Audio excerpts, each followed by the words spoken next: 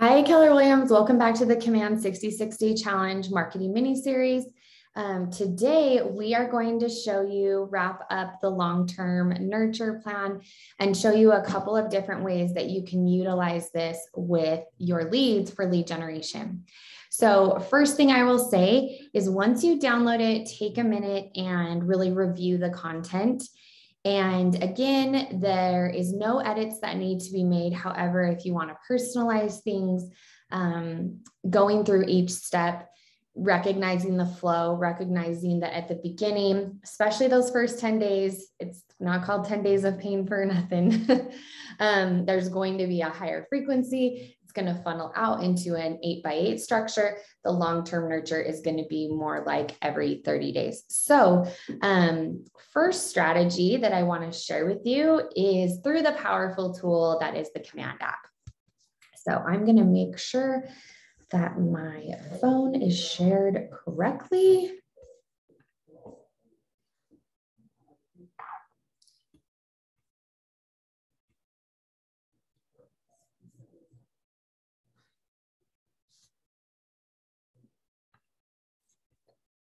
Sorry about that.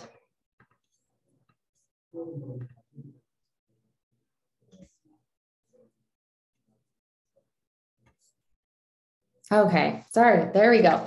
So I am on the dashboard of my Command app. Command app is found on the App Store. Your login for Command app is the exact same login as your KW Command desktop version, agent.kw.com. So once you're logged in, this is what your dashboard looks like, or at least, looks similar to it. If you jump over to your contacts, this is where all of your contacts will be listed. So I'm going to share with you first strategy. I'm going to hone in on open houses, but you can use this for maybe like a home builder fair, or maybe you are a model home agent and there are people consistently coming into a home where you're wanting to record their information. I'm using a couple of examples, but traditional open house is what I'm going to use. As I meet those people, usually what happens is you have some type of a piece of paper and it has a pen next to it, and that person puts on their phone number if they are represented by an agent and their contact info. Usually your explanation of that as an agent is this is required by my seller, just so I have a record of, who has come through their home. And you are just recording everybody that walks through there. What is nice about that is people feel great about filling out a piece of paper.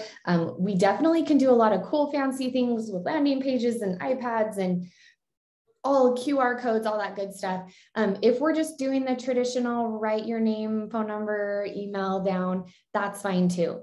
So what I'm going to do at an open house is I'm going to have that piece of paper. I'm going to go look during, maybe it's a busy open house and I can't do this till after it's done, but let's say there's a lag.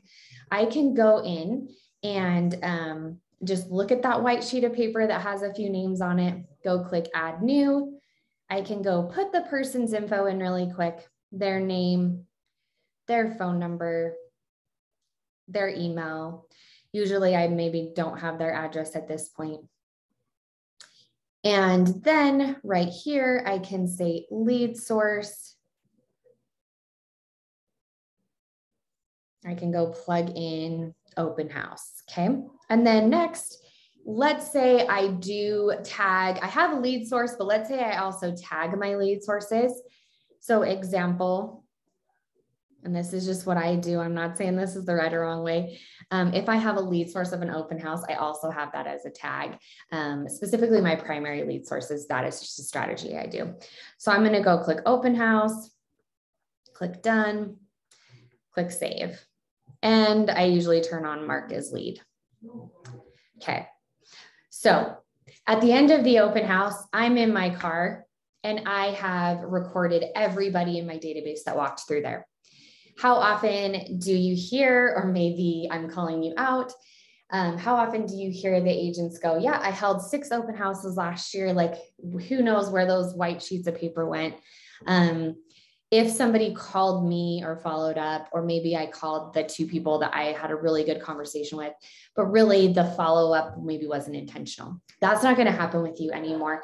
Every lead is going to have its place because your time is very important. If you're going to spend 2 hours every single Saturday at an open house, time is money. You need to make sure those people are on a follow-up plan. So now that you went in and added them, you're going to do one quick, really easy step.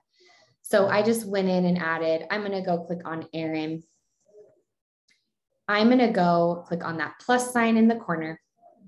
I'm going to go click add to smart plan.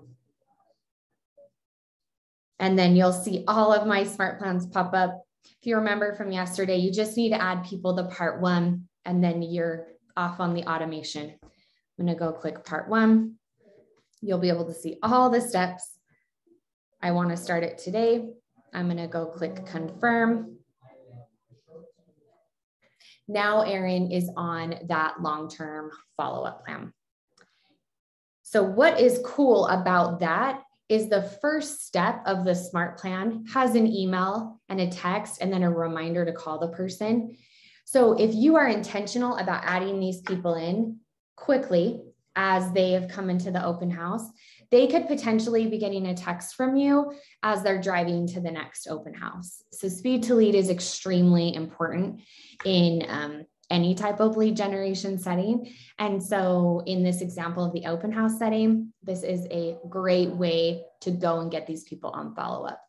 So summary of this specific tool is I have spent 20 minutes, maybe, putting in all of the people from the open house. I've gone in and pushed 3 buttons, and now they are on almost an 18-month long-term follow-up plan that I don't even have to think about. It's going to happen automatically. I'm going to get responses on it. And now I have automated, truly automated my lead follow-up for anybody coming into my funnel. So that is just a quick example. It's pretty exciting to think of how much, hopefully this will increase your conversion. This is just one example. Tomorrow, we're going to talk about how you're going to follow up with long-term, or not long-term. This is all long-term, following up with maybe old leads that are already in the system, a little bit of strategy behind that. So we'll see you guys tomorrow.